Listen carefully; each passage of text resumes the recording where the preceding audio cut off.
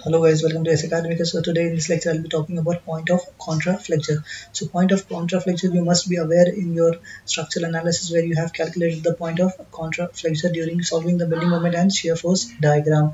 So contraflexure exactly is comprised of two words, that is contra and flexure. Contra is the meaning of contra is opposite and flexure meaning is bending. So what is the benefit? What is the benefit we are getting of this contraflexure? How it is advantageous to a structural engineer uh, as a as a tool for designing. So contraflexure, we'll get into the deep.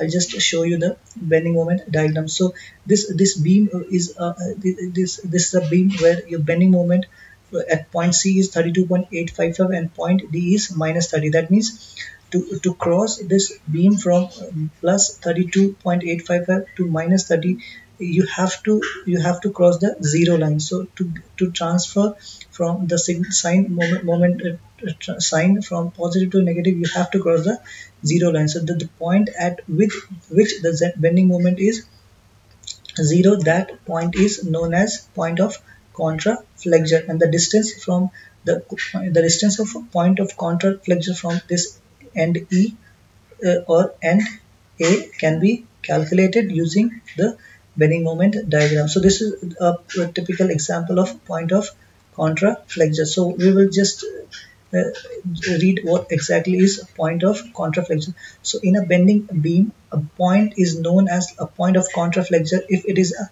location at which there is no bending moment and where bending moment changes its sign. So at the point 0, your bending moment from positive changes to negative. That is, the left of 0 bending moment is positive and the right of 0 the bending moment is negative. So you can see left of P the bending moment the bending moment is positive, and right of P the bending moment is negative. That means P is the point where your bending moment sign changes. It is the point at which the bending moment curve intersects with the zero line. In other words, where the bending moment changes its sign from negative to positive or vice versa. So this statement is also supporting the above statement. So now what is the benefit of this point of contraflexure? How we can take the advantage of point of contraflexure, that I'll be explaining. So flexural reinforcement may be reduced at this point.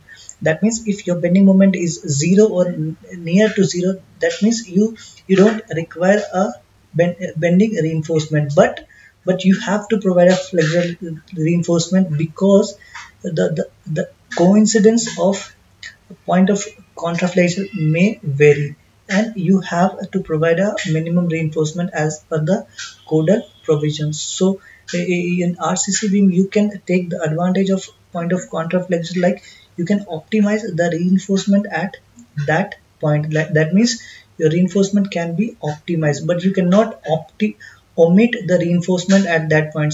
Assuming that there is no bending moment, you cannot just omit to provide reinforcement. You have to provide minimum reinforcement at that point, or you have to optimize the reinforcement at that point.